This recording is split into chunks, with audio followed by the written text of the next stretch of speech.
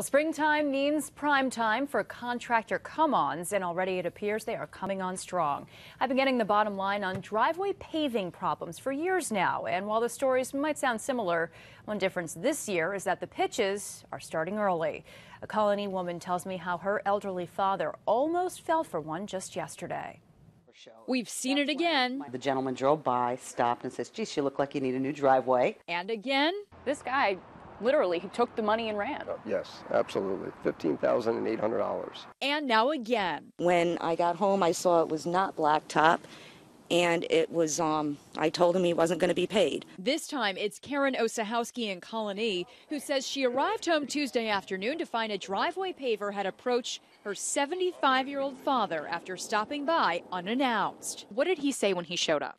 He said that he was doing a job in the neighborhood and he had extra blacktop to put down. Karen says the initial offer to her father was to lay that blacktop for free. Then she says it was up to $3, then $300, then back down to $200. My father said he had to go to the bank to get the money, and he came back outside and he was already laying it down. That's when Karen came home and found this, more crushed rock than blacktop really, and she refused to pay.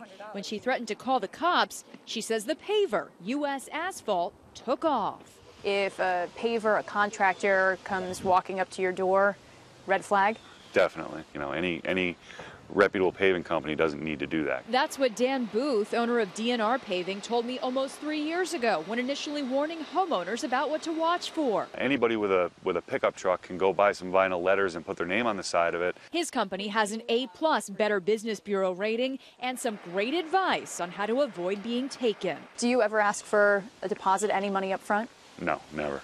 And that's just to give the customer more of a feeling of ease that they're dealing with somebody that isn't going to rip them off. Really, if you can't find information about your contractor online, again, it's a sign that there's something wrong. Did you look it up afterwards? Did you try to find anything? I looked it up on the internet. I saw nothing from New York State. Karen tells me, though, she'd seen our warnings in the past and says the bottom line is that's what helped in tipping her off. I've seen it like almost every year, actually, for a couple years that people come and, you know, they're ripping off senior citizens. It's very important. I mean, if I didn't come home, my father would have lost $200. So this one has a good ending at least. They may still have their money, but they do also have a mess on their driveway still. Karen tells me, though, that a friend of theirs who owns a paving company already has agreed to repave it for free in the spring. If something's affecting your bottom line that might affect others as well, then please send me an email about it.